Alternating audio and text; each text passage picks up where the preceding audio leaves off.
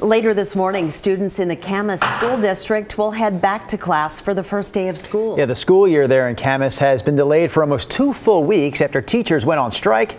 Devin Haskins is live outside Liberty Middle School for us this morning. So, Devin, give us the latest on the contract negotiations.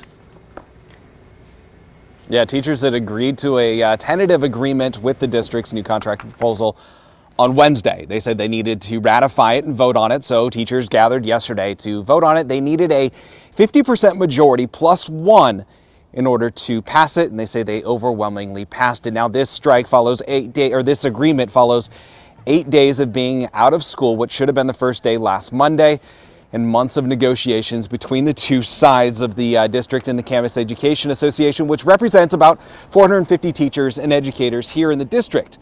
The agreement reduces target class sizes across most grade levels, and those begin next year. It also raises teacher pay by 13%, which takes place over the next 2 years.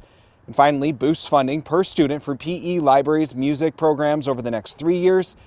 Teachers ready to be back in class this morning, and I'm sure students are as well. Again, it's just a one-day week because it's Friday, so they also now go back to a 2-day weekend. As far as when those days will be made up, we're still waiting to find out what the district will do. They do have a couple of days built in, like for snow days and such, but the district hasn't released their calendar with the updated days off yet.